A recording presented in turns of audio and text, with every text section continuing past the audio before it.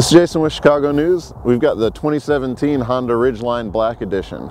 Now, most truck enthusiasts won't really call this a truck because this is actually built on a unibody, more car-like frame.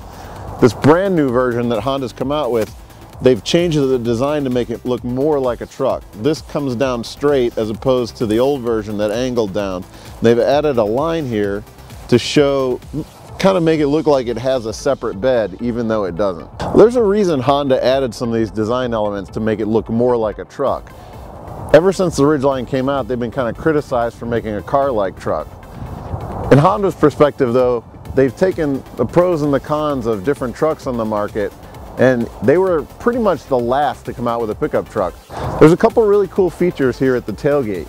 You can actually open it this way if you have a different size load you need to load in like this, although it also still opens normally. But what's really cool is because of the frame design, you've got this huge storage container and spare tire under here. What's even better is that there's a drain at the bottom of this, so you can turn this into a cooler and put your drinks in it. And when you have drinks in the back, maybe you're tailgating, of course you need some music. There's 4 speakers built into the bed so that you can play your music out here while you party. The bed isn't quite as large as you might get on some full-size pickups, but it's right in line with the mid-size category. But what's really great about this is how much space there is in the back when you fold the rear seats up. So if you need to move some cargo that has to be protected, you can move it in here. So behind the wheel of this Ridgeline, you feel more like you're driving an SUV than a pickup truck, and that's for a good reason. This is actually built on the platform of the Honda Pilot SUV. Now that's one of the most popular SUVs as well, so it's not that it's a bad driving experience, just not what you're used to in a truck. There's pluses and minuses to building a truck this way. One of the biggest pluses is efficiency. With 280 horsepower, this 3.5-liter V6 has tons of power, but it'll also get 25 miles per gallon on the highway, which is really impressive when you have this much space and this much utility. One of the things we're a little bit less pleased about is this new 8-inch center display. While it's all new in the way that it works, it's a little bit easier to use than their older versions. It has the same design and it looks a little bit dated. It's not the best looking system. They've also lost any buttons whatsoever, so you've got a slider control for the volume here.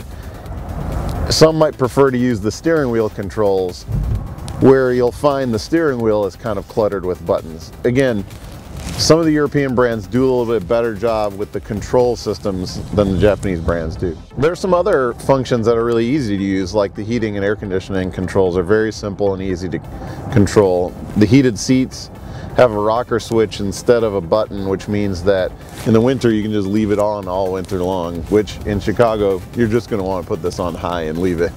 This black edition of the Ridgeline is the top of the line model. It's got all options. So this has lane assist, it's got collision avoidance, it's got automatic braking, radar cruise control, all of the active safety features that high-end cars are coming with these days. Another active safety feature this has is blind spot monitor, which the actual light for it is on the inside of the car here, which some prefer, some don't, but this system is really easy to spot.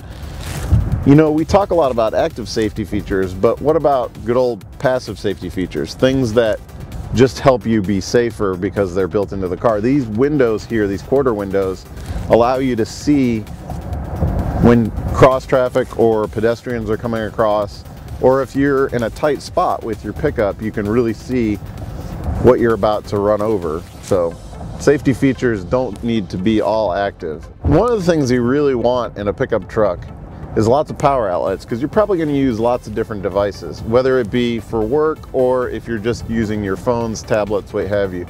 There's power outlets here in the center, behind the console, and up front here.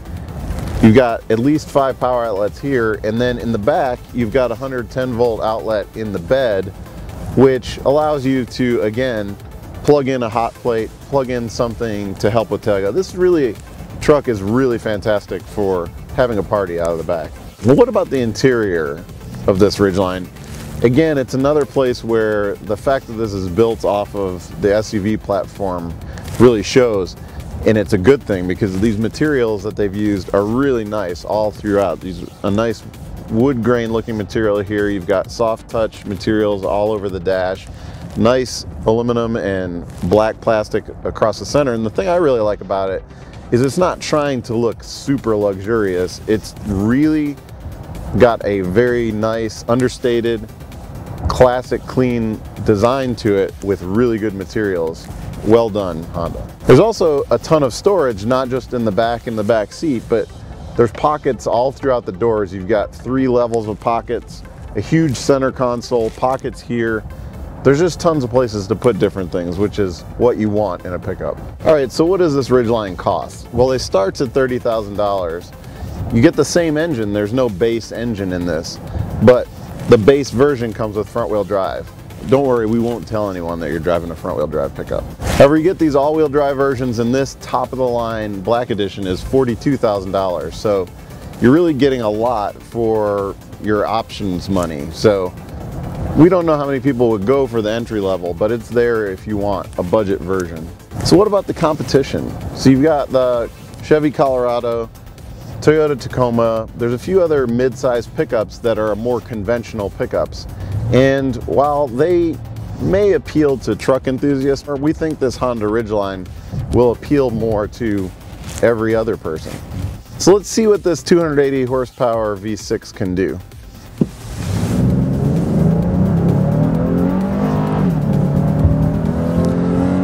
Not only does it sound good, it's pretty quick. It's not got a ton of torque, and it doesn't necessarily feel like 280 horsepower. But this still is a pretty heavy vehicle and all-wheel drive. So considering that, it's a great acceleration.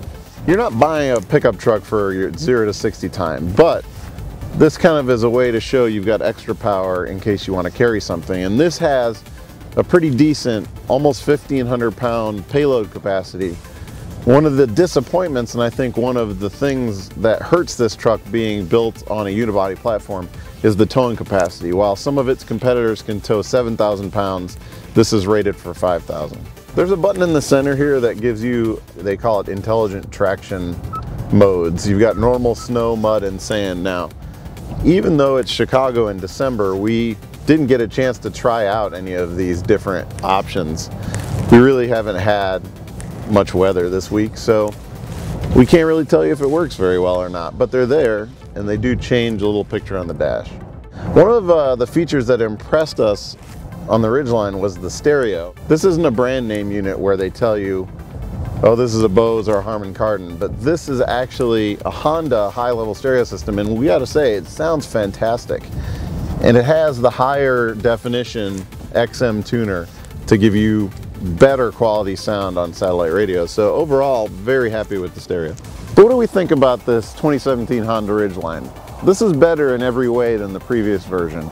If you want a pickup truck that'll fit in your garage, still let you carry a bunch of stuff around, has car-like handling, great mileage, this is where you look.